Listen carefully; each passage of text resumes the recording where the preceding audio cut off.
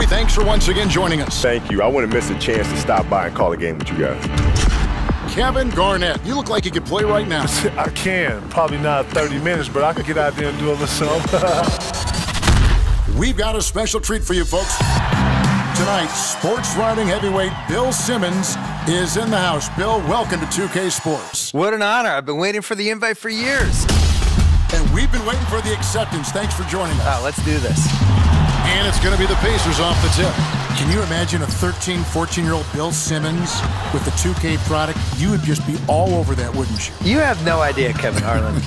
I was there for every step of the video game revolution. And on the topic of Ben Simmons, he was really sensational in his first full season in the league. Oh, my God. I voted for him for third-team All-NBA, I think, or second team. I thought the last 6 weeks, he was absolutely spectacular. Ben Simmons gets the bucket. Bill, one shot to win a game. Who's going to take that shot for you? Kevin Durant. I think he has the most ways to get a good shot out. And right on target. Davis battling down low. Yep, he's got 37. He's throwing up games casually that are bouncing off us now. They're like, oh, did you see Anthony Davis last night? He had 48 points and 22 rebounds. Yes. Like, oh, cool. Anybody else in the league, you'd have a heart attack. And crabs it out of the air.